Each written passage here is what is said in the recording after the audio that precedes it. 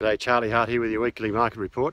A couple of days late, very sorry, just got a bit busy the last couple of days, but no excuse. Anyway, job was, excuse me, quieten down a bit. Job was pretty reasonable there on Tuesday at Gunnedah. Cows were the highlight, up a couple of cents. I'll run through it for you.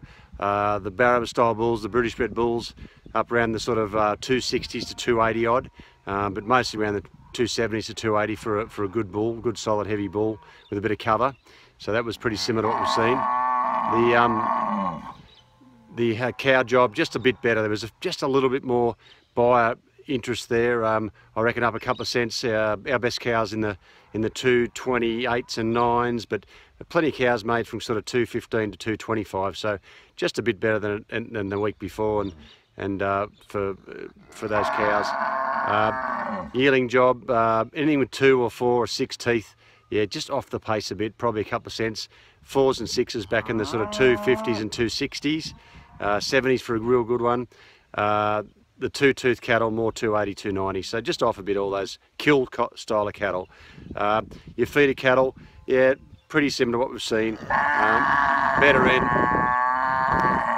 Better end was sort of in the 350s and 40s. A light Angus, probably 370 for a steer, and 330 for a heifer.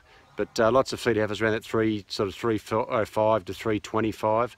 And then your restock cattle pretty strong again. You know, 330, 40 for a heifer, 350 to 380 for a steer in the restocker job. So all pretty good. Just remember, next week we've got 2 of our major bull sales. We've got Bowen on Thursday next week. We have Tycolo on Friday. These cattle are in magnificent order. They present well. They're some of the country's best genetics. So if you're looking for a Poll Hereford or an Angus bull, please attend these sales. Please, if you haven't got a catalogue, give me a call or give the office a call. If you want to know anything about the cattle at all, give me a ring. If you want to have a look at the cattle prior to the sale, do the same. But we're here to help. We're the local agents of those sales, so please keep us in mind there. Otherwise, you know, for midwinter, we're going okay. Any other livestock requirements, give us a call at Hart Rural. Until then, I'll see you next week. Bye.